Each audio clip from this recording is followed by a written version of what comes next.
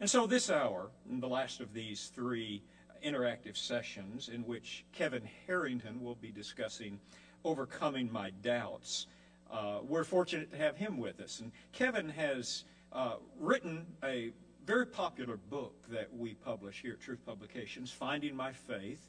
It meets a need that I think is real, where it honestly addresses that struggle, those questions that people can arise, young people, but not merely young. All of us can struggle with doubt, even as was pointed out by the apostles just before Jesus returned to heaven.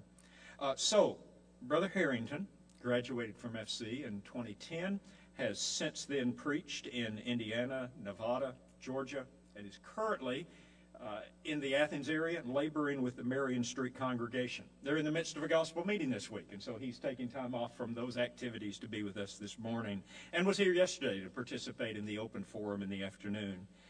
But he and his wife, Brooke, they have 4 children, Landon, Eli, Wilson, and Hadley. And so we're glad to have him with us, and we appreciate the relationship that we have with him in this organization, and now look forward to hearing him both lecture and then field questions as we interact after he is finished. Kevin?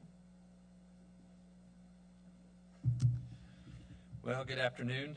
He said that I was taking a break from the gospel meeting duties. I'm really taking a break from those 4 children who are at home. So getting to speak to adults is a nice change. But no, I'm blessed to be here. I'm excited. I grew up reading several of your books and feel like learning from many of you who have been here for many years, and now they've asked me to speak, and in some ways I feel inadequate to speak to a room like this where there are men who have demonstrated their faith far longer than I have, and that I've learned from, but I'm thankful for the opportunity. I worked with Marty Pickup for a year while in college, and he taught me one very valuable lesson. He said, Kevin, there's a lot of good things you can say. He said, but when you speak to the 7-year-old, and maybe the 70-year-old will understand too. And when I thought about what this hour meant for really the entire week, but especially what the topic that I was given, Overcoming My Doubts, it's titled Practical Apologetics. What can I use in my life, and what can I take out of this room to use daily? And then I got to thinking more about the topic given, Overcoming My Doubts. It's very personal to me. And I'll share with you some of the things that I went through as a young Christian, and maybe some of you are dealing with, and I'm still dealing with to a certain extent, on how we can overcome some of these things. But first I want to draw your attention to a gentleman who sat in his cold, dark prison cell, and he began contemplating all the choices that he had made that had led him to his current surroundings. He started asking questions like, had he associated himself with the wrong kinds of people, and had he taken his convictions too far? He had devoted his entire adult life, at least, to a certain cause that had led him to sitting in prison and eventually his death. He was beginning to doubt what he believed in, and more importantly, who he believed in. Was Jesus really the Son of God? Was he really the Messiah that had been waited on for generations? Or was all this just a scam? False claims by a man claiming to be somebody greater than who he really was. You would probably be shocked to find out that that man who I'm talking about is none other than the cousin of our Savior, John the Baptist. In Matthew chapter 11 and in verse 3, really in verse 2, it says, when John had heard in prison about the works of Christ, he sent 2 of his disciples and said to him, are you the coming one, or do we look for another? That question was always interesting to me. Because here's John the Baptist, the same John whose birth was announced by angels and spent his life teaching about the coming Messiah, the same John who baptized Jesus and saw the Spirit descend upon heaven and hearing God say, this is my beloved Son in whom I am well pleased. That same John had to send disciples to Jesus saying, are you the chosen one? Are you the one we're waiting for, or are we looking for somebody else? And I always found that question to be interesting because they weren't looking for Jesus. Now, this is, remember, before Facebook and social media. I understand they didn't have a picture of Jesus, and they weren't saying, are you Jesus? We're looking for Jesus. Are you him? No, they're saying, are you the chosen one? There's a lot of claims about who you are, Jesus. Are you him? Are you this Messiah? Are you the one we're waiting for? Doubt had set in. When you look at the idea of what doubt is, we talked a lot about this yesterday in that open forum. And so those of you who were there, you probably have permission to stand up now and leave. You've heard some of these things already. But the idea of doubt is defined as to be uncertain about something or to believe that something may not be true or unlikely. That's kind of the common definition to doubt that we give. I doubt that Bigfoot is real. It's uncertain. There are photographs, right? But I still doubt it. People are trying to find evidence, but yet he's elusive. It seems unlikely. There's video evidence of UFOs, and people say that they've seen them and been abducted, but to me it's unlikely. I doubt it. And I'm sure John was sitting there starting to see the unlikeliness of Jesus being the one to mount an attack on the Roman government, to take over Jerusalem, and to reestablish the throne of David. But I believe John's doubts were even deeper than that, because there's a second definition of doubt, and that is to have no confidence in someone or something. You know, he seemed so sure of who Jesus was and preparing the way for Jesus, but now that the ministry had begun and he starts seeing that this is not going the way that we thought it would go, are you really the chosen one, or are we looking for another? That's just one example of the kinds of doubts that God and Jesus have had to take on over the years. I don't think it's any secret that God and Jesus and the Bible have seen their fair share of doubts. People will question their existence. They question their capabilities, their power, their goodness, like we talked about yesterday in this hour, their creation, even their salvation. Jesus' teachings, his miracles, and even his resurrection, they've faced. And those who have these kinds of doubts are typically labeled in the negative. We typically, when people start doubting, we typically say, well, they're just weak. They're weak in their faith. In fact, isn't that what Jesus said to Peter, as we'll look at in just a minute? Oh, you of little faith, why did you doubt?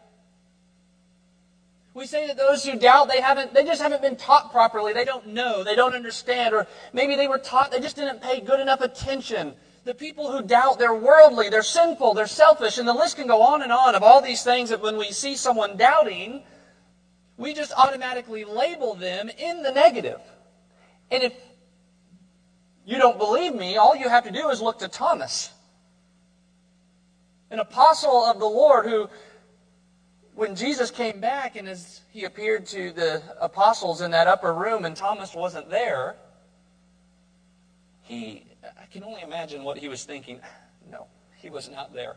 Hey, unless I can touch him, unless I can feel him, then I will not believe, he says. And because of that one moment, he's no longer Thomas, he's what? Doubting Thomas. See, we forget what happened several days later in that same upper room when Jesus appears to Thomas, and when Jesus says, look, here are the holes, here's my side, stick your hand, touch please, and believe. Thomas has this great, I would suggest, equal to Peter's confession of faith. He has this great statement, my Lord and my God. But see, we don't remember that part of doubting Thomas's story. We just remember he doubted. Would it surprise you to know that there are current disciples of Jesus with their questions and with their doubts? There may be people in your local congregation, maybe even your families, who are wrestling with certain questions and certain fears. They may be dealing with sickness or the loss of a family member because of a sickness, wondering why God would allow such pain and such suffering. Your congregation's young people And maybe even your own children are struggling with the ability to serve God and still be accepted by the world and their peers. Maybe even you yourself are sitting here with your own questions and your own doubts. And we assume that Christians should have all the answers. Almost like when you get buried in the waters of baptism, something happens under the water and shoots you full of all the answers, and now you've got it. And when we don't have the answers, we question effectiveness as a disciple of Christ and their status in the local congregations. And we have come to associate doubt with inadequacy and weakness.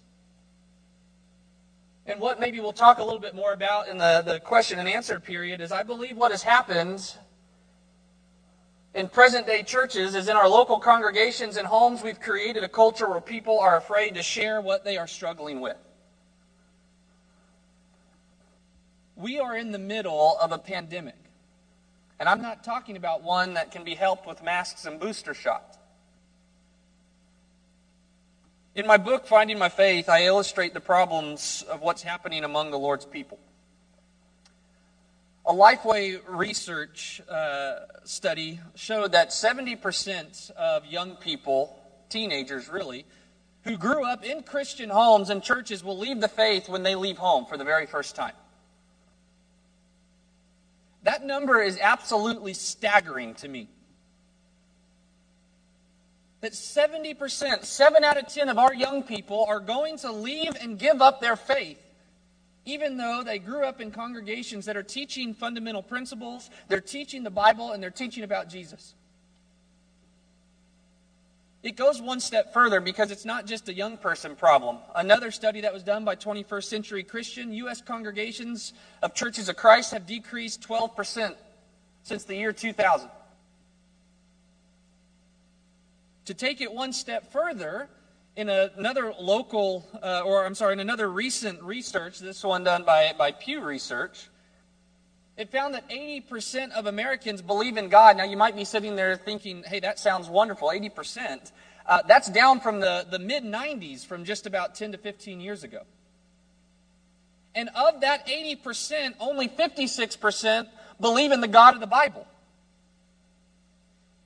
In other words, the rest are saying, I believe that there is something, maybe it's God, it's a higher power, but the God of the Bible, the all-powerful, all-knowing, all-loving God of the Bible, then I'm not so sure. And this, I found just this last week, my father-in-law posted it, who preaches out in California. In a new Gallup poll, it is found that only 20% of American adults believe the Bible is the inspired, literal Word of God. Those numbers are staggering to me. Christians all over the country are tired and confused. They are doubting and they are struggling with what to believe and how to live. And we have a choice, I believe. We can continue to make people feel guilty for having questions and needing answers, or we can start creating a culture that encourages people to ask questions, seek Bible answers, and leave feeling encouraged to keep growing. I told you at the beginning that the title to me was very personal, Overcoming My Doubts. I grew up in a congregation in Brea, California, and we rarely missed services as a family. In fact, growing up playing sports, the number one rule in our house was if it falls on a Wednesday night Bible study or a Sunday morning, Sunday night worship service, we were going to miss the game, we were going to miss the practice. And I excelled in Bible classes. Christine Kirchville, some of you know who that is. Barry was with us for a gospel meeting here this last week, and it's Barry's mother. Barry and I grew up in the same congregation, and his mother was one of my Bible class teachers. And she always told me and told my parents growing up, she said, that boy will be a preacher one day. I got all my gold stars on the chart for knowing my memory verse and for being there for every class, at least the ones that we had the opportunity to make. And I felt that growing up, I had a strong understanding of the Bible facts and the Bible stories. I knew about Abraham, Isaac, and Jacob. I knew about Joseph. I knew about Jesus and Peter. I knew about Ruth and Rahab. I could quote to you the memory verses. And it wasn't until I call it the Great Awakening that I had in college, Florida College, a Christian school, mind you, that I began to see alternate worldviews for the very first time. I was starting to see how other people interpreted Scripture. I was away from home for the first time, and so Mom and Dad didn't have control of me any longer. And I found that there was this interesting change of dynamic in my life to where I would start seeing what I knew was wrong, but I didn't know how to combat it biblically. And in fact, when I did combat things biblically and try to find Bible answers, even that was combated with different arguments that I wasn't prepared for. Things like homosexuality is a sin. And it says in Leviticus, and I would quote Leviticus, and then it would come back, well, Leviticus is the Old Testament. Do you eat pig? Do you eat shellfish? Well, yeah, I do. And for the very first time, I was being hit with the opposition. But wait a minute, didn't I know about Abraham, Isaac, and Jacob? Didn't I know my memory verses? Didn't I have good attendance at Bible class? And I started realizing that there was this transition from those young Bible classes where we teach the cute little fun stories with crafts, and then we get into the middle school, high school classes, and it's no sex, no drugs, no alcohol. And no one ever made a connection of, here's what Abraham has to do with your faith today. Here's what Joseph is trying to teach us today. Here's why living a righteous life, it's more than just no sex, no drugs, no alcohol. It's living a righteous life pleasing to God.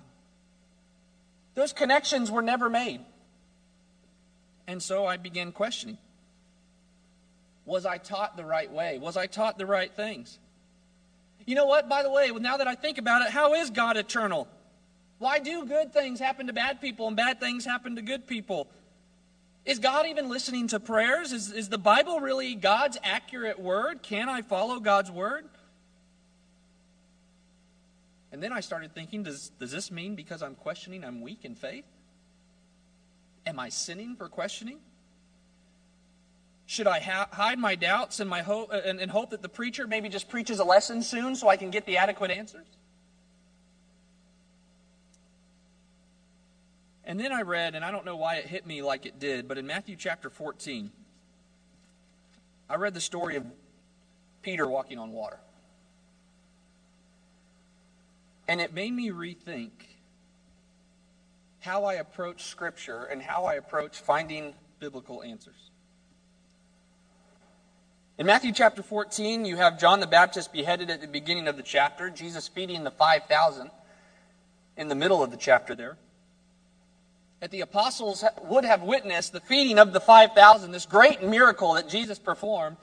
And that night, as they all get onto a boat, Jesus hangs back, and in the middle of the night, you remember Jesus comes walking out to the boat in the middle of a windstorm. And it says that the apostles were afraid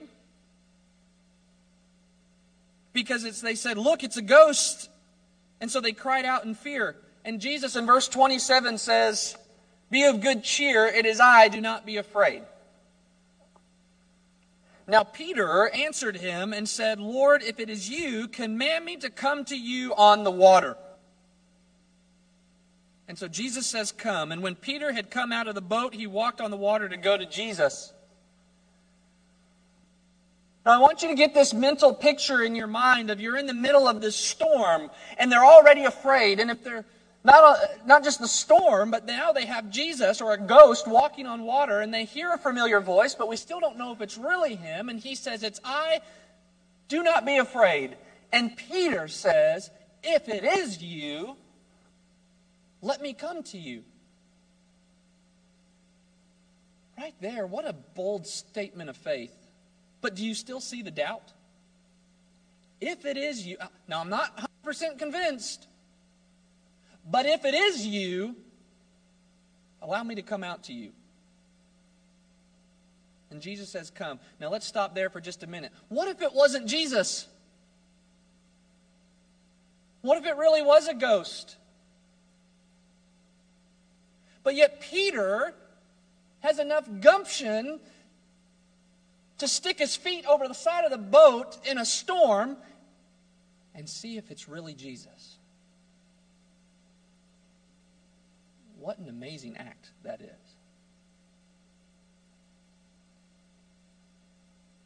And then, listen, Peter had come out of the boat.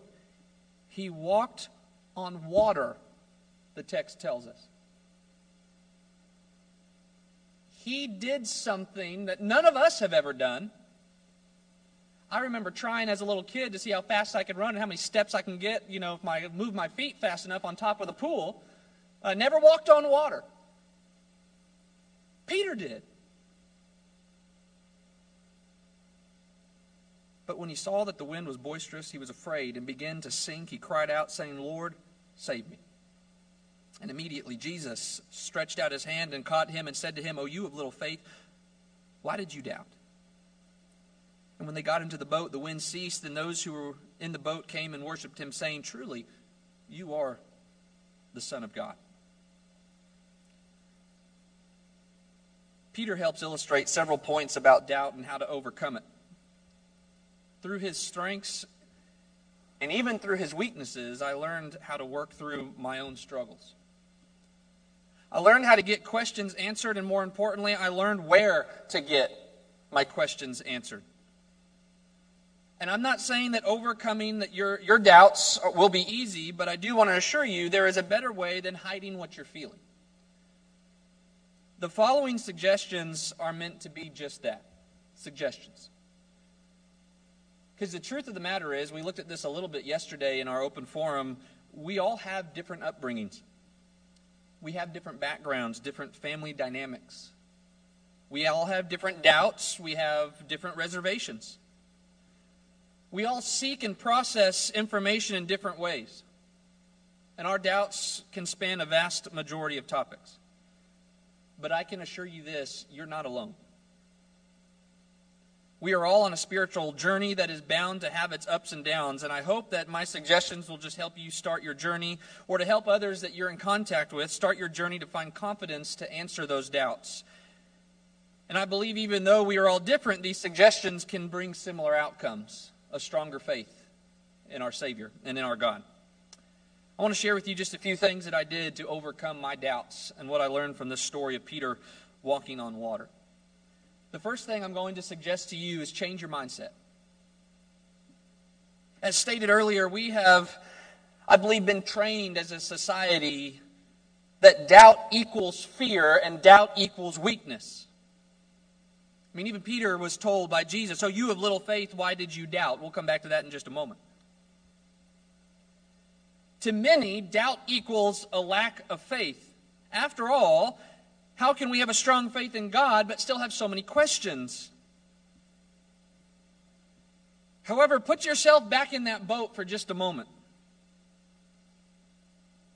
In a boat full of doubters, Peter was the only one willing to cry out to Jesus and say, "If it is you, let me come to you." In a boat full of apostles, the closest people to Jesus who had walked and talked with him daily, who just witnessed the feeding of the 5,000, they were all unwilling to speak up, but Peter said, "I'll come to you, Lord." He was the only one willing to go out on a limb and cry out to Jesus, "If it is you." Maybe he still wasn't sure, but he was the only one brave enough to question and seek an answer. So he got out of the boat and he walked on water. I would argue that the disciples who stayed on the boat with their mouths shut, they were the weak ones. They were satisfied with just living in fear. Peter was the only one with faith strong enough to do something about it. Yes, he struggled. Again, we'll get back to that in just a moment. But his faith led him somewhere no other disciple was willing to go. We mentioned yesterday, "O ye of little faith," that Jesus mentioned to Peter after he began to sink. He did not say, "Oh, you unbeliever." No, Peter still needed work, as we all do. But questions of doubt don't have to equal weakness. When we can change our mindset, we see that if we properly channel our questions and doubt, we can begin to take giant steps towards building a strong spiritual faith. I believe in order to grow, we have to humble ourselves and admit we need help. And if I have doubts, I have a choice. I can stay in the boat and I can live a life of fear, or I can do what Peter did and I can take a step forward and start looking for answers. Which leads me to the next thing. Don't be afraid to step out of the boat. We cannot be afraid to take that step and start seeking answers. If I wanted to overcome any of my doubts, I had to be brave enough to take that step and admit that I needed the help. I couldn't wait for the answers to come to me. I couldn't wait for the preacher to preach a lesson. I couldn't hope and pray that the Bible class would somehow answer whatever it is I was going through. I didn't want to reach rock bottom before seeking help. I had to be willing to step out of my comfort zone and seek guidance.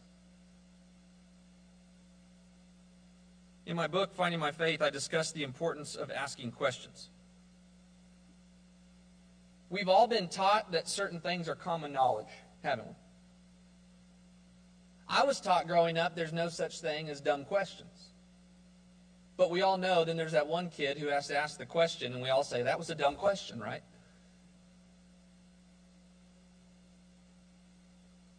We have opportunities in our congregations where people can ask questions, but I have found that they are afraid to in fear of it being a dumb question. Because it's something that should be common knowledge to Christians. Questions like, I had someone ask me one time, I was afraid to ask what Christ was. Was it Jesus' last name? You hear Jesus Christ? What does that even mean? I was afraid growing up to ask the question of what's a denomination. I just knew when someone asked me when I was in middle school and high school, if you go to church, where do you go to church? Or I go to Bray Church of Christ. Oh, what denomination? It's non-denominational. Don't ask me what that means. I just knew the answer to give. I know what it means now. Don't sit there and think, oh, we'll have to explain it to them later. We have to, I believe it's vitally important to ask questions. And as churches and individuals, make people feel comfortable asking questions. We should encourage others to ask questions about God, their faith, their doubt, and yes, even maybe their congregations. How else are we expected to learn and grow? You look at examples from Scriptures. Look at what happens at the beginning of Luke chapter 11, where the disciples of Jesus, while Jesus was praying in a certain place, after he had finished, one of his disciples said to him, Lord, teach us to pray just as John also taught his disciples. Well, wait a minute. Isn't that like Christian 101 to be able to pray and talk to God? What is prayer? It's talking to God. It's as simple as that. The disciples of Jesus didn't know how. They said, teach us to pray. We want to be better. We want to know more. What about Acts chapter 8 with the Ethiopian eunuch? As Philip approaches the eunuch, he sees him reading from the scroll there. He says, do you understand what you're reading? He says, well, how could I unless someone guides me? How many of us, if you're reading something in Scripture and someone comes, do you understand? Oh, yeah, I get it. Because we're afraid of admitting, maybe I don't. Maybe I don't have a proper understanding, but I would never admit that to the preacher. Wouldn't admit it to mom and dad or my spouse or whoever it is. He said, well, how can I unless someone guides me? He was willing to humbly say, I don't have a clue. Can you tell me? The rest of the text tells us at that point on, he began teaching Jesus, and then at some point in that conversation, look, there's water. What stops me from being baptized? He went from, how can I unless someone guides me, to having his questions answered and being a saved soul. Or what about a little bit farther along?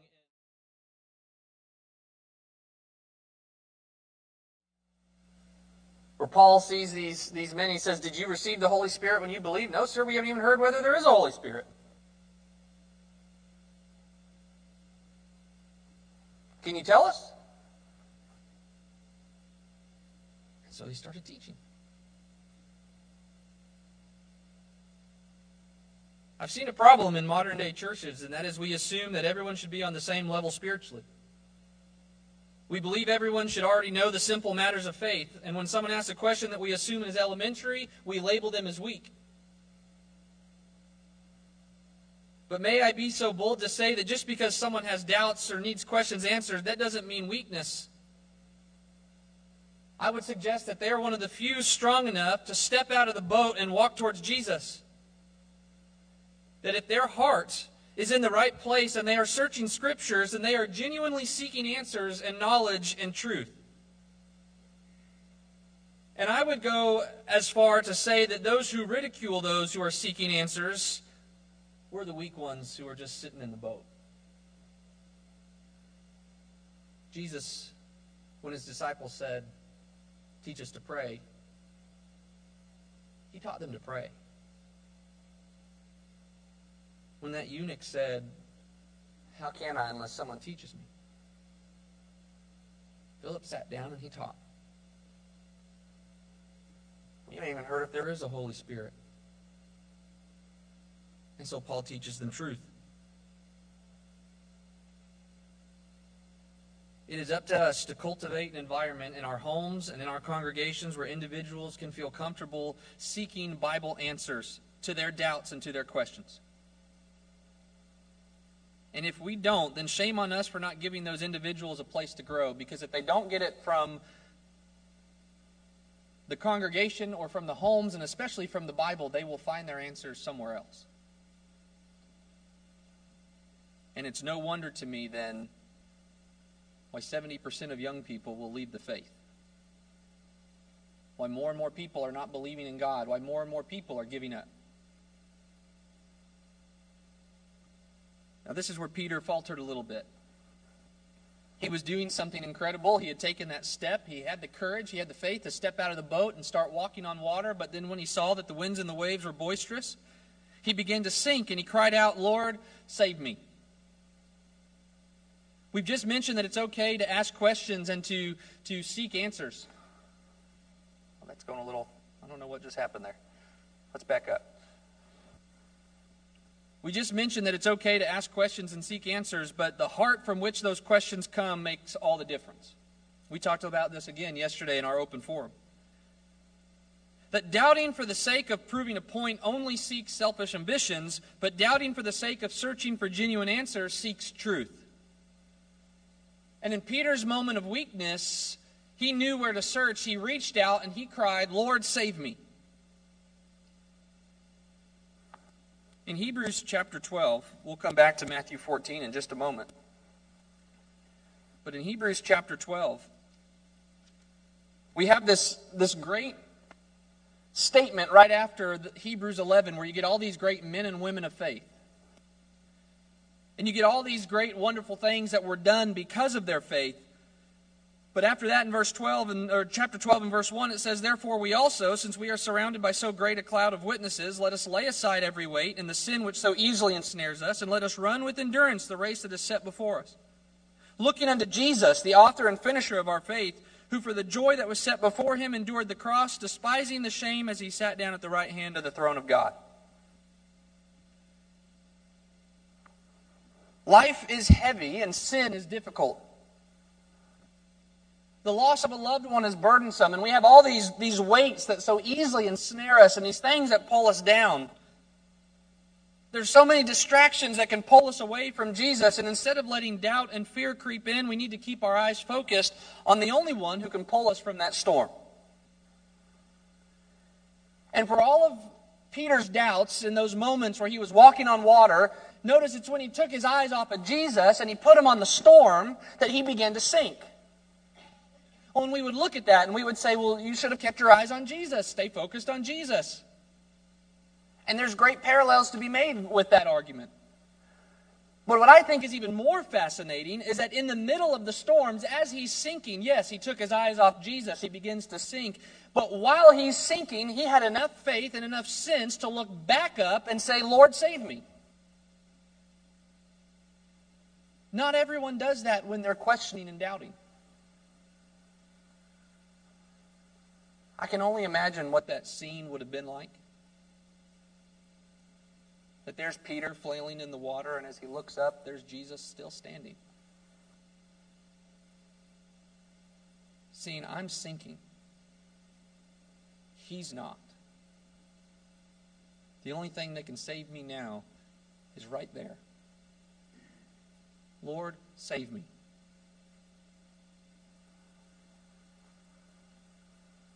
Paul tells New Testament believers that faith comes by hearing, and hearing by the Word of God. The only way we are going to make it through our storms and our doubts and our questions is to have a steady diet of God's Word focused on finding your answers in Jesus. I mentioned a few moments ago that 20% of Americans believe the Bible is the inspired Word of God. Quite frankly, we have gotten too far away from our Bibles. We don't read it, we don't study it, we don't follow it, and we don't teach it enough. And it's no wonder why Christians are doubting and leaving the faith. No wonder why churches are disappearing. No wonder the world seems to be winning. We haven't taken the time to point people back towards Jesus. We tell people they're weak when they doubt, and asking the wrong types of questions is wrong. So they go and seek answers elsewhere. And nowadays it's easier than ever, because if you want an answer, all you have to do is pull out the phone of your pocket, and your answers are right there. We should be encouraging the questions, encouraging people to share their doubts so we can point them back to Jesus and how to use the Bible and how to use it properly. Teach them that in the middle of their storms, they can say, Lord, save me, and there is a Savior who is there. What an amazing blessing that is. And then lastly, and we'll open it up for some questions here in just a few minutes. Surround yourself with those who have spiritual goals. I believe the final step, this is what hit me when I was going through some of my doubts. The final step in overcoming your doubts is one of the least talked about moments in the story of Peter walking on water. We get through the story, Peter walks on water, Peter sinks in the water, Peter's being pulled out of the water. You get that, oh, you of little faith, why did you doubt? When they got into the boat, the wind ceased, and those who were in the boat came and worshipped him, saying, truly you are the Son of God. Once they were all back in the boat and everything calmed down, and in my mind, I picture this clear calm after the rough few moments they just witnessed. They went from in the middle of the sea being tossed back and forth to there's a ghost, it might not be a ghost, Peter's getting out of the boat, he's a crazy kook, he's walking on water, he's sinking in water, maybe that is Jesus, and now we're back in the boat, all in just a matter of a few moments.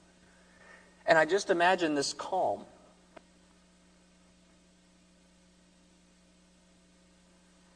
And the other disciples in the boat were able just to say, truly you are the Son of God. My wife's mother passed away at a young age. Brooke was just a junior in college, senior at that point. And she wrote in a notebook a lot of questions that she wanted her mom to answer, but she knew that she wouldn't have the opportunity because she was dying of cancer. And one of the questions was, who do I talk to if I have questions when I'm raising children? Mom, you're not going to be there. And her mom wrote in that notebook, as she was sick laying in bed in her last several weeks, she would just take time to write in that notebook and give these answers to Brooke. And under that question, who do I talk to? Where do I get my questions answered? She wrote, find someone who's raising their children well and ask them. And there's been moments Brooke and I have had to do that. We have a 2, 4, 6, and 9-year-old. We have a lot of questions. And we find people that we feel like are doing it well and godly, and we seek answers. We surround ourselves with people who are raising their kids well, because that's what I want my kids to act like and look like. If you want to be spiritually successful, surround yourself with people who have the same goals you have. Don't get persuaded by the crowds or whatever the current popular opinion is or whatever the latest religious fad or the fancy speakers are saying. We teach our kids that evil company corrupts good morals. I would also suggest to you that the opposite is true, that good company promotes good morals. We need to make our families and our congregations places where people can come and they can find help growing spiritually closer to Jesus. We need to cultivate environments that help doubting individuals and families get their questions answered. We need to surround them with God's love, His mercy, and His grace. Because I don't know how many times we say this, we want to be in heaven and I want to take as many people as we can with us. Well, do we really believe that? That when someone is struggling with doubt, when we don't tell them how wrong they are and that they're failing spiritually, they need to be pulled into the boat with God's people. They need to be wrapped up and they need to be loved and they need to be encouraged to keep seeking answers. We encourage them to keep walking with Jesus. They need answers. They need Jesus. There's a story. I don't know if it's true or not. But there was a story of Ed Harrell at one point. Many of you know Ed Harrell and we miss him. I got to have a class with him at Florida College. He taught a special seminar class and only 3 of us took the class, which was kind of unfortunate. But better for us. We got more time with him. But someone tells a story of him that here he is in his old age and he's doing a gospel meeting somewhere, staying with a family who was housing him for the week, and he disappeared. They couldn't find him. And after searching outside, and maybe he went on a walk, after searching the house, they found him upstairs in whoever's house it was, their little study. And he's got books all over the floor.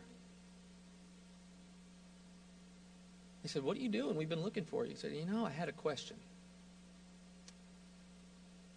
that I'd never gotten the answer to, and so I thought I'd just come up here and I'd study just a little bit."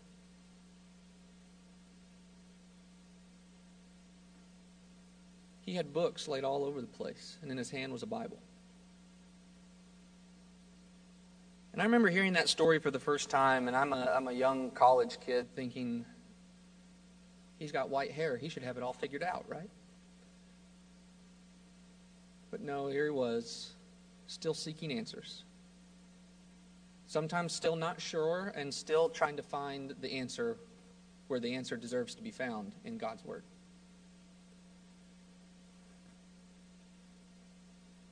John the Baptist struggled with recognizing who Jesus truly was at that moment.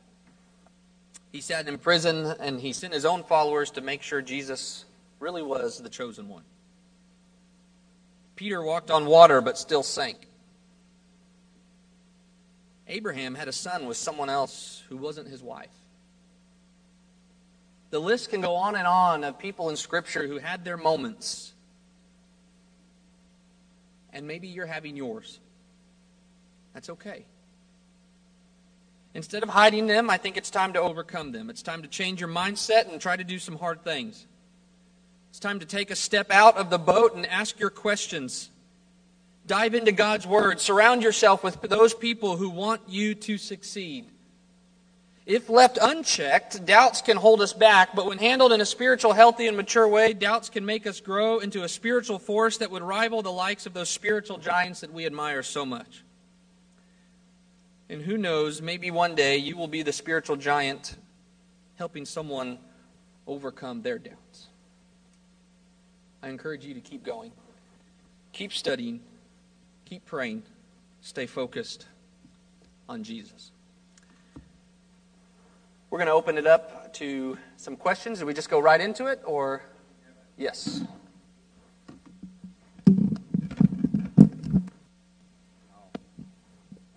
I'll walk around and offer people the opportunity to ask questions. I wanted to start off by first of all saying thank you, Kevin, for the presentation and the biblical basis on which you made it from those 2 wonderful texts of John's doubts and Peter's example in this latter one. My question involves the symbolic application of the winds and the waves. That was the thing that those towering and blustering waves and towering waves and blustering wind was what caused him to take his eyes off of Jesus. In your opinion, and maybe in the opinion of others, what are some things today symbolically that do the same for us? What are the towering waves? What are the blustering winds that threaten us? Yeah. Very symbolic, where you have, as he's walking on water, and again, doing something that is incredible. I would consider, maybe we would call it a spiritual high. And then all of a sudden, those winds And those waves and those towering waves are coming. I can't tell you how many People I've seen on a spiritual high. There are giants. There are pillars of faith. and I've seen toppled over, those giants toppled over because of what life throws at them. I mean, we can, And I'm sure you have some that you're thinking of now, but I've seen sickness of a loved one, loss of a loved one too soon. I've seen sin and temptation. One of my spiritual giants had an inappropriate relationship. I mean, there is sin, and sin is real. And the devil is real. And the devil is going to be constantly throwing things at us that in my opinion, opinion that maybe we're not supposed to handle on our own. that maybe God is trying to push us in a way to say, come Back to me. Rely on me. Remember me. I'm here. That's that stay focused on Jesus. And so the winds and those waves, I mean, they could be any number of us. But those are some of the big ones that constantly. Any comments on that question or any observations anyone would like to add on that point? Kyle, do you have anything to add? Yeah, ready. James 1 and verse 5. First, and I've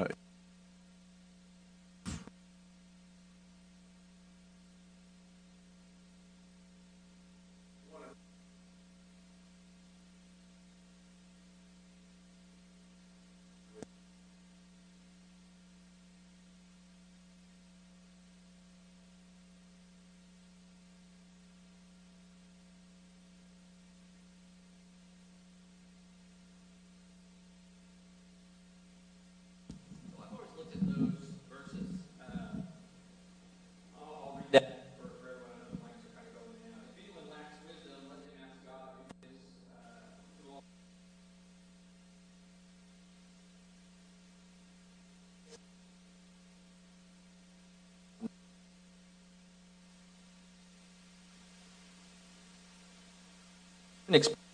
It's full of doubts, right?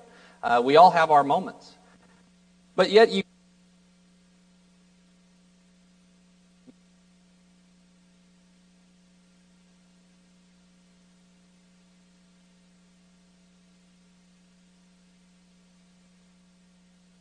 will find knocking, the door shall be open. Do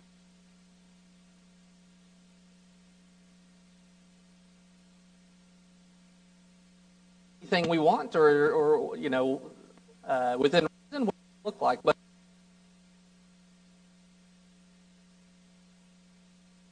that when I go to Him, especially for things in the context of going through these trials, what do I need to do?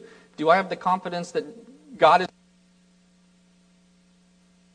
And I believe more that's without doubt. That's, to me, the context that reconciles some of these things, that Jesus says, how many of you, being good fathers, when his son asked for bread, would give him a stone? He says it in that same context of ask, seek, knock. How many of you, if I can get some of this in your times of trials,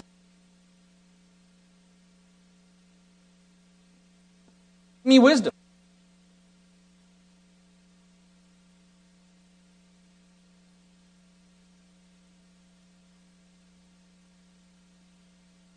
And will show me the way through His Word. We talked about this a little bit yesterday as well. We have been given all things that pertain to life and godliness, as 2 Peter chapter 1, verse 3 tells us. And God's Word is there, and God's Word will show us the way. Does that help answer that?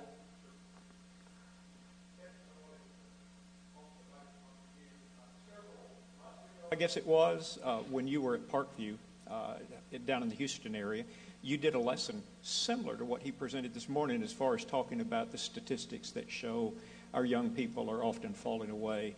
And what were some of the points you drew from that data and the solutions that you saw as viable? Well, it was just based out of Deuteronomy and how the people would say, when your children ask, what do these stones mean?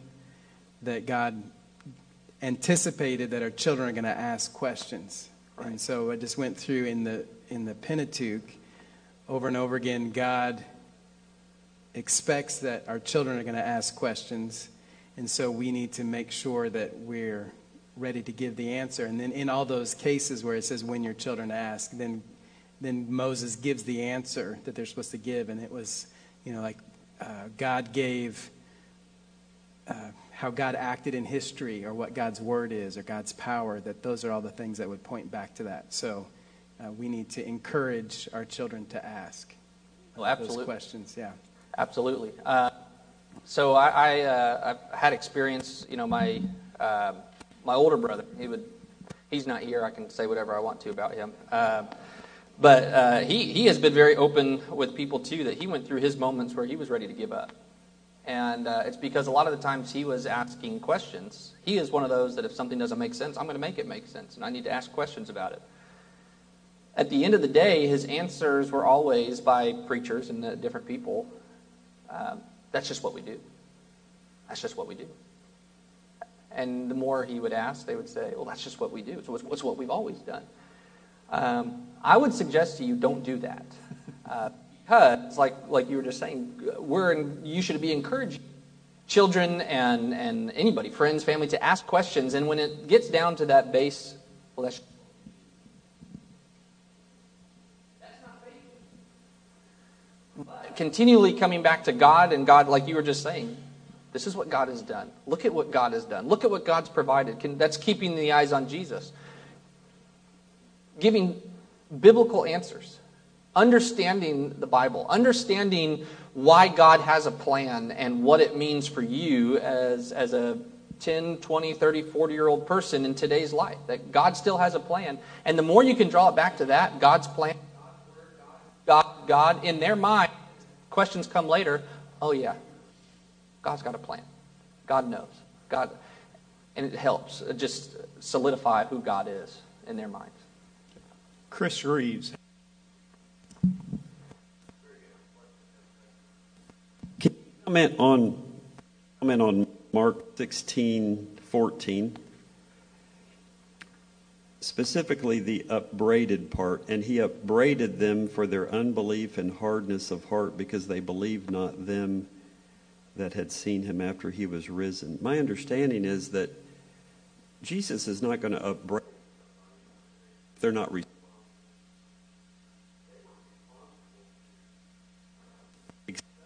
secondary evidence. There's eyewitness accounts, and then there's secondary for that.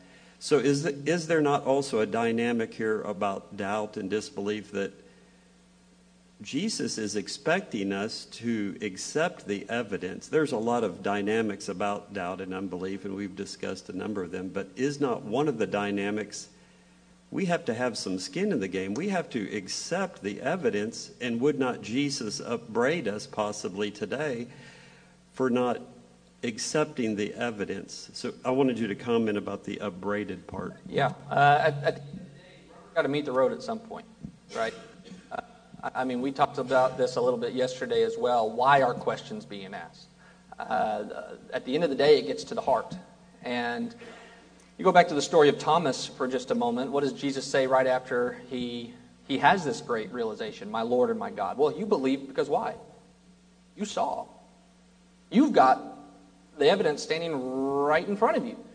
But what about those who can't see but still have to believe?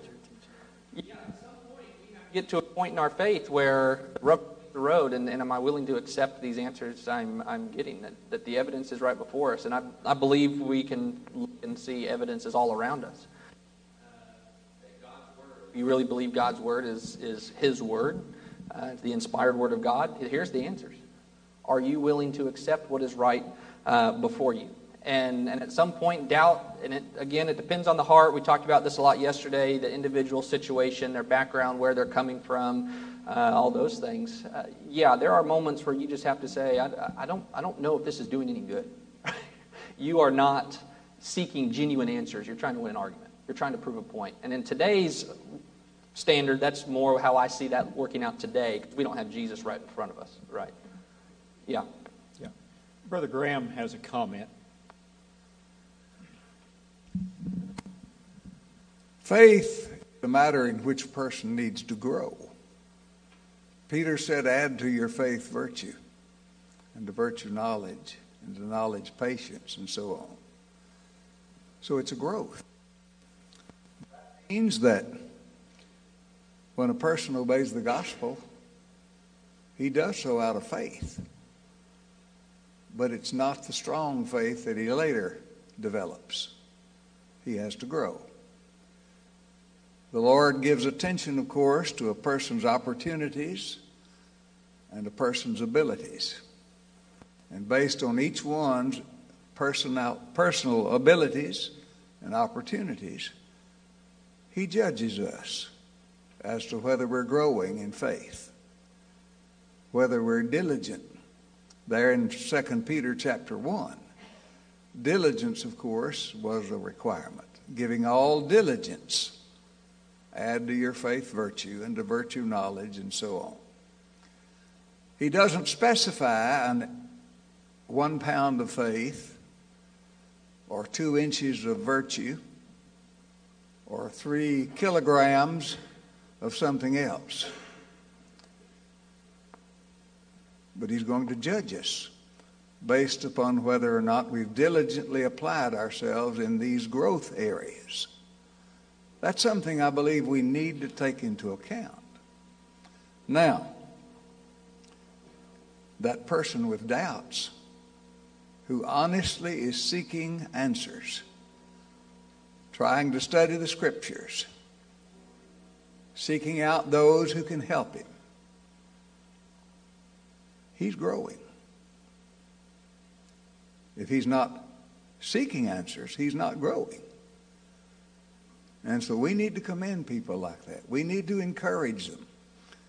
We don't need to give them the back of the hand or show them the door. We need to encourage them to do what's right. Now, Mark asked me to make some comments about teaching young people who have doubts. I've been here since 1967 at the school. Of course, I've been gone a little bit. I went away and worked on my degree in school administration, so forth. I spent a few years in Huntsville, but even while over there, I did some Bible curriculum materials for the school. And I've been here a long time. I've taught a lot of people. I don't know that I have any silver bullets or any magical answers. But it's always occurred to me that young people respond best when they're clearly shown what the Bible teaches. And when they see that being acted out, being lived day to day by people who sincerely love God and are seeking to grow themselves. And by doing that, we develop relationships not only with the young, but also with others. And it's in those relationships that we're able to teach one another, to encourage one another, to warn one another. And those young people, because of their trust, their confidence in a teacher or a parent or a neighbor, are more willing to ask questions because that relationship has been built. The foundation is there. And that's the kind of relationship out of which young people, as well as others, grow in faith. Yeah, to comment on that for just a moment. So part of what I did when I read the statistic that you saw on the screen earlier, 70% of teenagers are leaving the faith when they leave home for the first time. That was staggering to me, and that's what really jump-started my thinking of the book Finding My Faith, because I realized that was about the time where I started questioning, and so we taught a Bible class at Marion Street here in Athens, and that became 2 more Bible classes of strengthening my faith and finishing my faith, and then it became a book. And what I did in my research was I've been blessed to work with congregations. I grew up in California. I was preaching in San Jose before I moved here to Athens, working here in Athens. In Florida, Indiana, Kentucky, where I've done internships. I sent a survey to all these preachers that I knew all over the country, and I said, I want you to give these to your young people. I don't want you to read the questions, because I didn't want those guys to start persuading these kids how to answer. I said, I just want you to hold out these papers, say, can you fill these out for me real fast, put them back in the envelope, mail it back to me. I'd paid for the postage and everything. And I was asking the young people questions all over the country. How do you feel like you're welcomed and accepted at the church that you attend? How do you feel about, can you ask questions? Do you feel heard? And all these kinds of questions. And it was amazing. It doesn't matter what state they were from, what upbringing they had, they all felt the same way. And they all felt like this. I don't have many people I can seek answers from in this congregation. The Bible classes are teaching us things we already know. Like no sex, drugs, and alcohol. We need to know how to live better in a sinful world. They were saying, we don't feel accepted here. We're a different group from the rest of the congregation. We're not seen. We're not heard. We're not used. We're people too. We want to get up and try leading songs. We want to get up and say prayers. We want to be active, and we're not given those opportunities. My own personal experience, my older brother and I, we were the 2 football players in the congregation. I know it looks like I've gained a little bit of weight, and I'll just keep it at a little bit. But when I was in high school, man, I was lifting 2 or 3 times a day. And our joke at our home congregation was, we're only good to people when they need chairs moved. And that's about all we were good for. And it just got me thinking that we're cultivating this relationship with our young people, especially with what Mr. Graham was just talking about. We're cultivating this relationship with our young people that you're not important until you're married and start having kids, because that's when we can start filling the seats and pews in Bible classes. And man, I felt what they were feeling, but 2, I feel like we can do better by cultivating an environment where they feel welcomed and wanted. So I would encourage you, like you said, have relationships with those young people. That middle school, high school age, they need people in their lives, because I'm not too far off from that. I'm 34, so I can still remember that with a little bit of clarity. Mom and Dad were probably the last places I wanted to go to admit that I'm thinking about some things and I need some answers. But who I went to were those spiritual giants that I saw sitting in the pews, or the preacher that had formed a relationship with me, and we're sitting on his couch one Sunday night. We'd all gotten fast food, playing video games, and I said, hey, can I ask you a question? It wasn't in a Bible class. It wasn't in a special study. It was just, we were just sitting together. But it's because he took time to form a relationship. I mean, that is fundamental, making them feel like they are part of the group of saints wherever you're meeting. Making them feel like they're wanted, they're desired, and they have a purpose besides just moving chairs for potlucks. But I can talk more about that, or there's a book called Finding My Faith. You can go grab that there.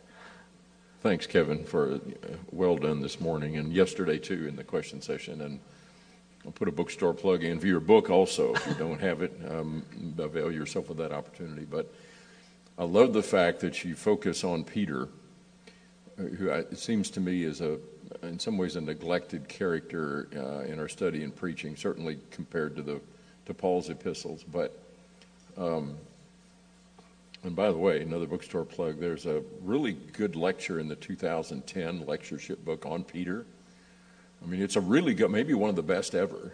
You can probably figure out who wrote it. But we sometimes need to devote more time. And the point there is that everything you said about Peter is true, but the story doesn't end there. I mean, this doubter who overcomes his doubts is the person whose speech is recorded on the day of Pentecost. And he reminds the Jerusalem church in Acts 15 that this was not an accident, that the Lord, by my mouth, he said, chose that this should happen, and that the Gentiles should hear. I mean, he's also the one who goes to Cornelius. So I think it's really important to help young people, or as you say, this is not an age-specific issue, to understand that even though there are doubts, and they may be significant. I mean, Peter's the guy who, his wake-up call every morning for the rest of his life, the cock crowing, is a reminder that I denied my Lord. Mm-hmm. And yet he's an elder who writes in 1 Peter 5 to his fellow elders. So here, I think the message is, doubts can be overcome, and you can be triumphant over doubt. But even piggybacking off of Kyle's question, I mean, James was a doubter. I mean, assuming that the author of the Epistle to James is the brother of the Lord, which I think is the case. Richard Bauckham a British New Testament scholar, makes a really good case that the structure of James is actually kind of channeling the Sermon on the Mount.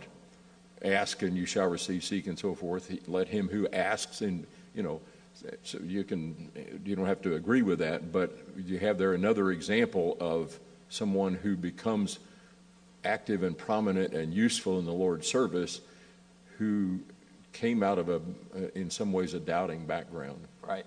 And I don't want to dominate it, but I can't let the opportunity pass to throw in a restoration history story. I loved the question on the point of there's no insignificant questions, no dumb questions, when the person asked, was Christ the last name of Jesus? There's a story in Mark Twain's autobiography, so if it's not true, at least it's true he said it. So Christ, of course, is not his last name, but do you know what his middle initial was? And what Twain records is when he was a young printer's devil at Hannibal, Missouri, which Alexander Campbell comes to preach there. And of course, Barton Stone lived his last years there, was buried at Hannibal.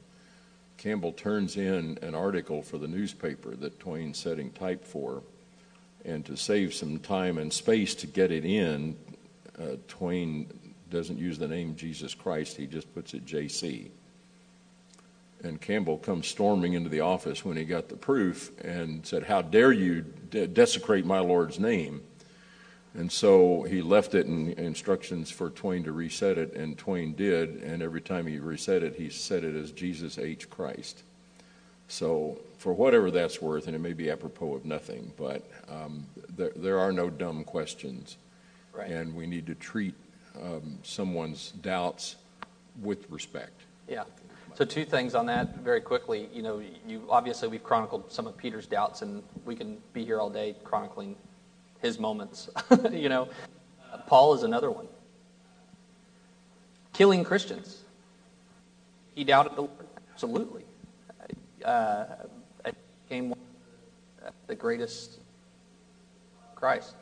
You mentioned, there is no age limit on some of these things. You're absolutely right.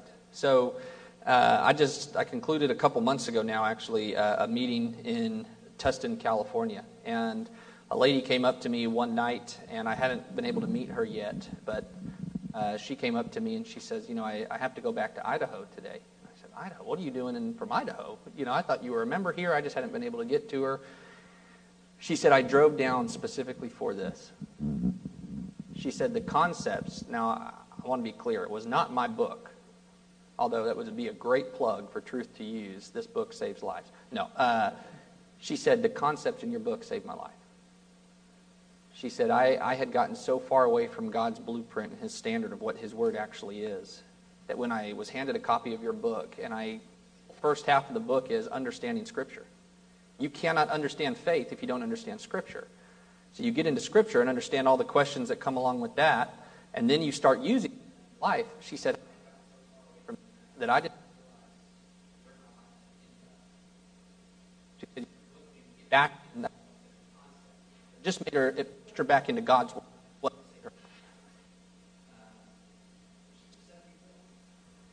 And she drove down from Idaho just to listen on this concept of finding my faith. And in my 74 years, she goes, I'm finding it for the first time. It from God's Word and making my own decisions. And we need to, listen, we got to, all over, ages all over, connect for not just I teach the middle school, high school class at least once a year at our congregation. And I give them moments at the end of every class, ask whatever question you want. I said, it stays in this room. Unless we got some major issues, we'll go talk to somebody, but it stays in this room, and we're going to give you Bible answers. I said, I want you to ask whatever. This is your safe place to answer these questions. But before class, I visit every single classroom we have downstairs at our church building. And I sit and I talk with the little kids. I sit at their table. I poke fun at them, and we're goofing off, because I want them at some point when they hit that middle school age to not say, well, who's this guy? He's never talked to me. No, they got a relationship of years of me, playing Bible basketball with them, or talking to them about how school is, or, anything. Talk to those kids. Because I have a 9-year-old who, he knows who is taking an interest in him at church. And he says, I like them, Dad. I said, yeah, I like them too. They're good people. But they're listening, they're watching, and you're forming those relationships. And it goes from early on to 74, finding your faith for the first time. Jeremy has a question or comment. Kevin, first of all, thank you for your work. I have a question and then a couple of comments to follow up, if I may. Yeah. Your first statistic that you used, about 70% of teenagers who grew up in a Christian home, coming from Lifeway Research. I'm curious about that statistic. Is that in Christendom, Christianity, broadly, where that's coming from? Yes, it is. It is. And do you know of any, this is not in any way to minimize the significance of that statistic. Mm-hmm. I'm wondering, do you know of any sources that have spoken to that more among us, among New Testament Christians, and that would, a percentage that would speak to that? Not to my knowledge. Okay. And some of that is difficult because as autonomous congregations, we don't have a governing board that is looking at these statistics on a regular basis. Right. Does that make sense? No, absolutely. But I just didn't know if anybody had done any research and maybe knows of something. Yeah, maybe somebody knows of something. But I will say from personal experience, it's not too far off from what I've seen in what I would consider conservative Bible teaching congregations. Right.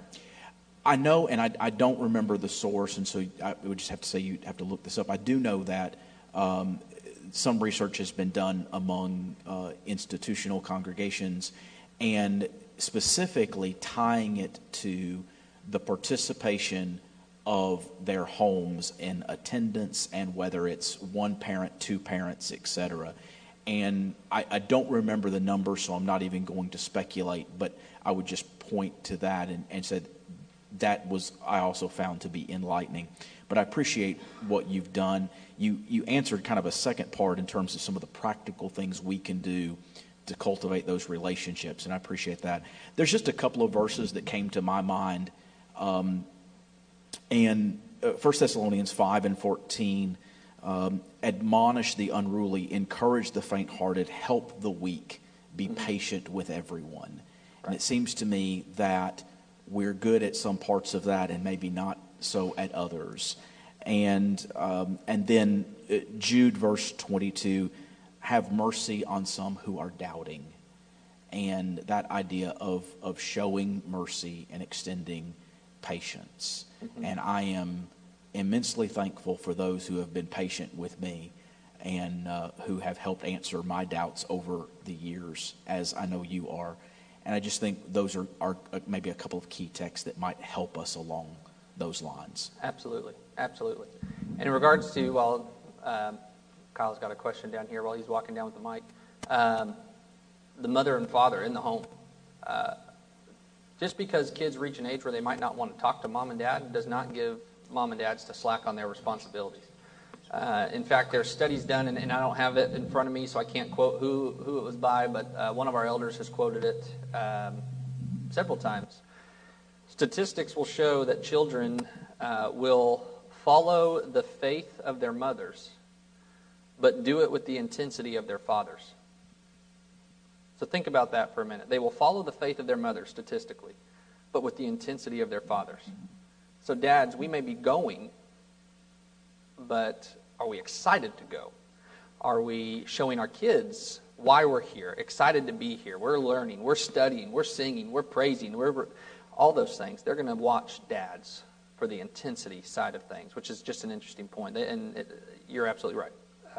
It starts right there in the home. Kyle.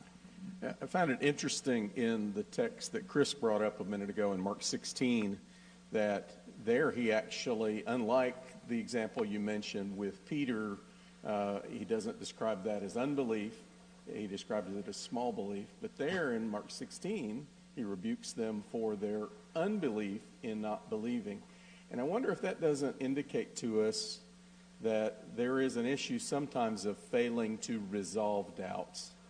Do you have any comments on the importance or the danger of failing to resolve doubts? Yes. So, a quick comment too, in thinking about these, this instance in Mark 16. Doubt before the cross was one thing. Doubt after the cross was also completely different, because now I've told you, I've taught you, I was with you for how many? You watched me die, you watched me buried, and now here I am, and you're still? Like, what more do you need, almost? So the doubts, if they were still there, I'm sure that's why the chastising kicked up a notch at that point. But unresolved doubt. We can talk about practical, and real life stories of what happens with unresolved. Extreme wound, where it sits there in your mind, and maybe I got a satisfactory, but maybe didn't quite answer it completely, and we'll just shove it back there for later. Well, the longer it sits back there and just sits, it can get worse and worse. I've seen marriages hit rocky times and even end in some points because one side, wife, had doubts early on, and we resolved those before we were married. But were they? Because they came up later, and it's now we're questioning everything, right? And so the danger of unresolved doubt, it sits there, and I almost feel like you can't be your true self because you're sitting there having to hide. Yeah, sure, I know what that. Like my example of denomination. I didn't want to admit I didn't know what that was. So I sit there, I'm non-denominational. And they're like, oh, great. I'm like, yeah, it is great. Maybe, I don't know. And then it just goes longer and longer.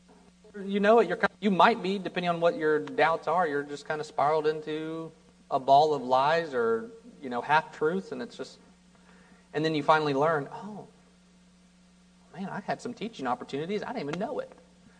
And so I would suggest whatever doubts you have, resolve them, get adequate answers, and don't be satisfied until they're answered biblically.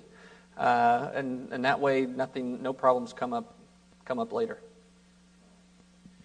Yeah. I want to make a comment about the statistics you were making, but first of all, I want to say I agree with you. We want to make it possible for people to feel comfortable to ask their questions, and anything that we've done to shut that down is not good for the situation.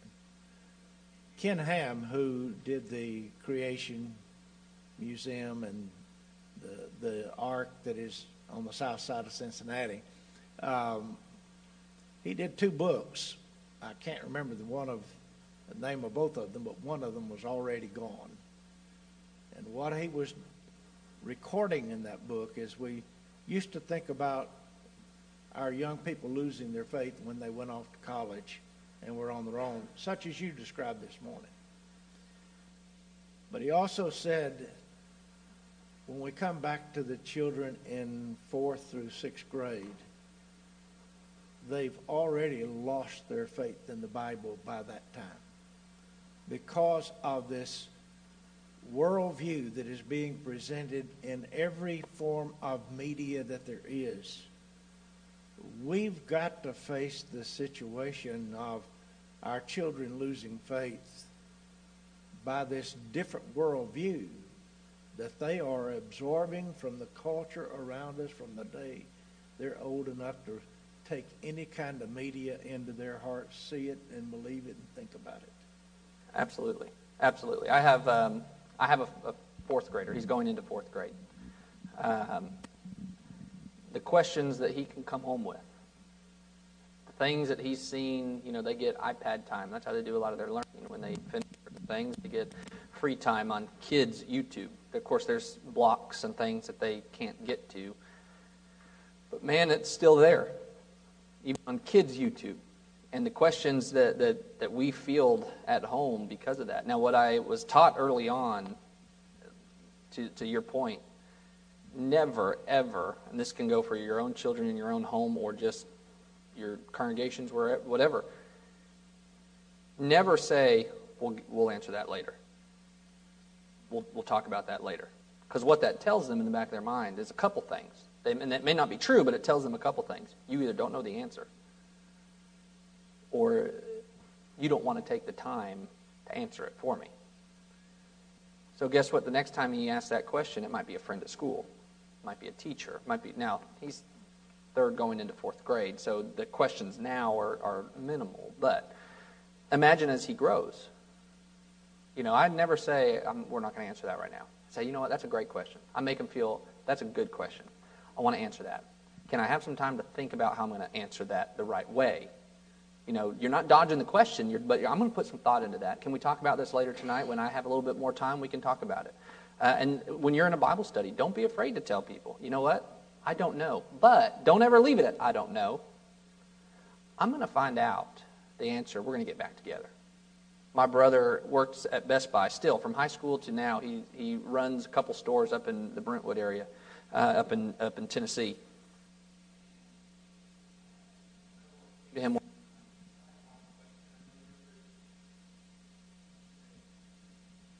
Ask and I'll try to give an answer. And my brother said, I don't know, but I'm going to find out.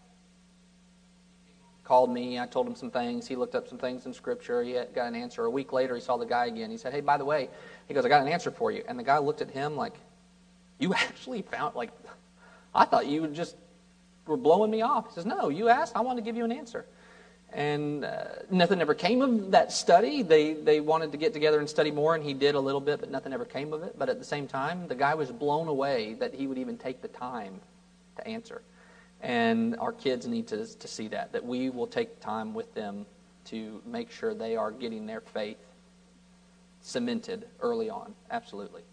I don't know where we are. I see lots of hands, so I'm going to go to Kyle. Okay. Well, just piggybacking off of Jeremy's question about survey data, now this is older from the 1990s, but it would be interesting to compare. In other words, this is survey data about Church of Christ young people who are the parents of the kids who are now saying, we don't have anybody to talk to and nobody to listen to. But David Lewis, who I was at FC with, now deceased, did this survey data. He was teaching at Abilene at the time. And it's published in a book called Shattering the Silence, and then there's another one called The Faith of Generation X.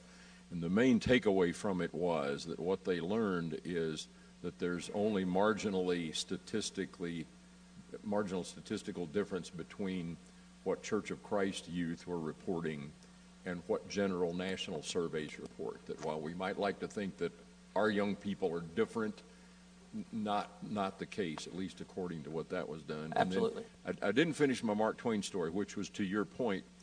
I've often wondered, what if instead of storming into this office with an understandable attitude of anger that Campbell had, assuming the story's true, which I can understand. I mean, I might have lit my fuse too for somebody to be that disrespectful. But what if he had taken a different tack and tried to explore with a young Samuel Clemens, why did you do that? What the different outcome of Clemens's life might have been, rather than skeptical. So yeah. That's speculation, of course. Yeah, as he takes the microphone to the next person, is the more you can relate to somebody. That's what Paul did when he taught. Man, I'm there with you. I'm the chief of sinners. The more you can relate with somebody and get on their level and see where they're coming from and saying, can I understand why you are asking this or doing this? I mean, that can go a long way. Let me just add, there is a book by an institutional preacher named Flavel Yakeley, I believe, called Why They Left. that offers a little bit of information like that too. Which one for? I'll remember that name, Flavel. I appreciate the input about statistics.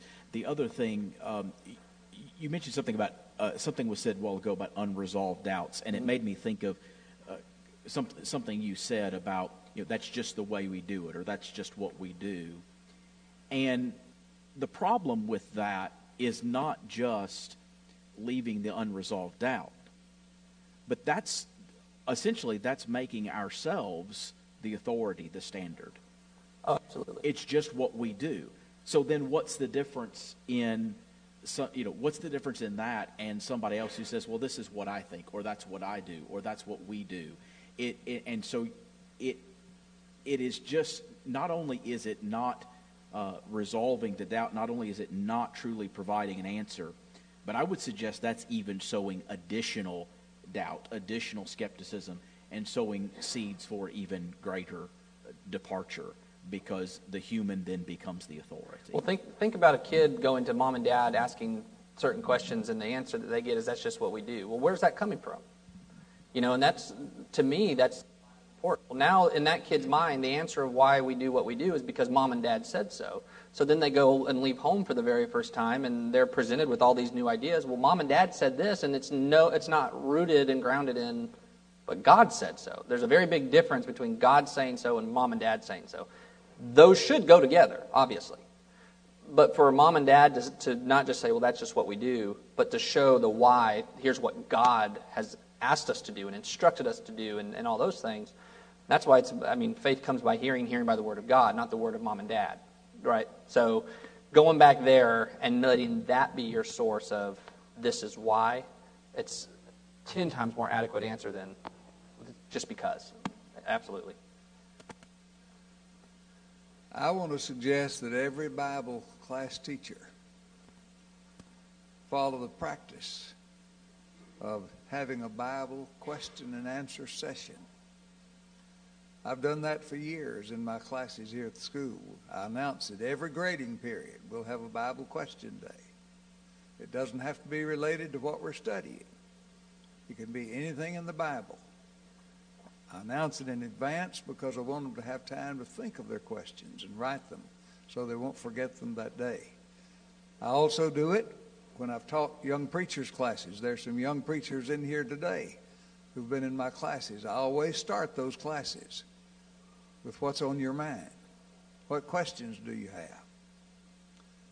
And then at Rustic Youth Camp, where I've taught Bible for many years, I do the same thing. I teach class in the morning, but then in the afternoon I go and do a Bible question and answer session for high school classes. That's immeasurably important, not just because of the information it conveys, but also it helps to cement that relationship that I talked about earlier. It shows an interest, a real love for people, a desire to help them. And don't be afraid in those, if you end up doing some of those question and answer periods, don't be afraid of a couple things. Don't be afraid of the I don't know. Find someone who does and suggest that. We have Steve Mosley at our congregation. Some of you know him. He teaches here at ABS and chemistry, biology, and there's sometimes I get questions and I don't know. Steve does. Let's go talk to him. Let's go talk to this person because they'll be able to give an answer that's better than me. And again, it just shows that effort. But two, don't be afraid of hard topics either. We shy away from certain topics because they're uncomfortable and not fun to talk about. But we can't shy away from them. And maybe, just maybe, we'll learn something in studying those at the same time as well. But there's a difference between saying that's just the way we do it and saying this is a traditional way of doing what this scripture teaches. So thank you so much for your lecture. Thank you all. And let me commend to everyone. We had hoped to have it ready in time for lectures, but Evan had also put together some sermon notes for kids that will be able to be something that can be used by children or even older kids or older folks during sermons to encourage them to follow along, encourage them to take notes, and one of these ways to try to help them really make these things their own rather than just what they've been told. Thank you and for so the much. kids ones, things for parents to do with kids through the week to just bring it all together. Absolutely. Look for that soon.